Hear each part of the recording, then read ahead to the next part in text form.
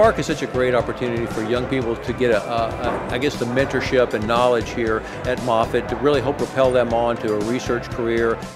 I started it because to do the best cancer research, we need to train the best scientists, and I believe that the younger you start, the better it is. At the point that I joined the program, I was still on the fence about whether I wanted to do science and research, and this program really helped me answer that question and figure out my passion for science and develop the skills necessary to go forward. In my first summer, became PubMed savvy before even starting school. It kind of gave me a leg up. And then just understanding the research process from proposal to publication. I kind of got glimpses and hands-on experience in every phase of the research process through this program.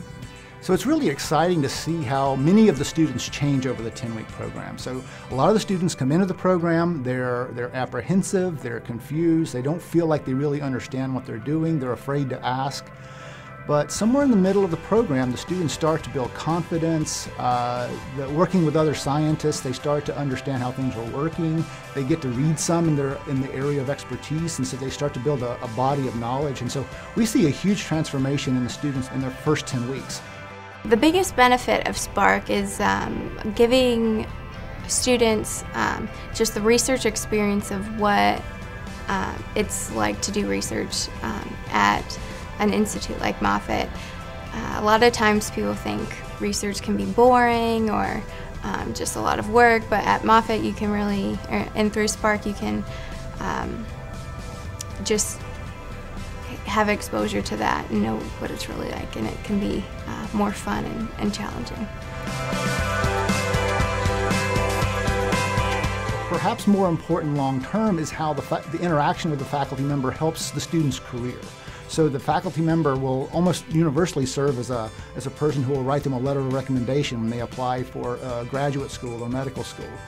And they can give them great advice about which medical school, which graduate program to apply to, what would be their best fit for them. So faculty-mentor interactions are very, very positive for the students.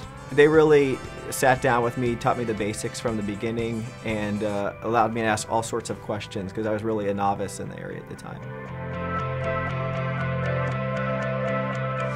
In Research Day, the student will give a very brief and concise summary of their summer of research work to a group of faculty, staff at the Cancer Center, as well as family members are also invited.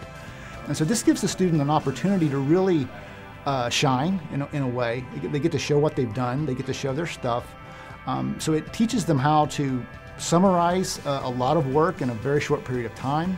I think really seeing what everybody had done over the course of 10 weeks was remarkable, and to be able to share those experiences with family as well as all the other Spark students, I think that was the most important. And one of the first presentations I gave sort of in the scientific realm. The process of coming up with a question, formulating a hypothesis, determining the methods to answer that question, as well as presenting our findings at the research symposium at the end of the year. All those are really critical skills for becoming a scientist.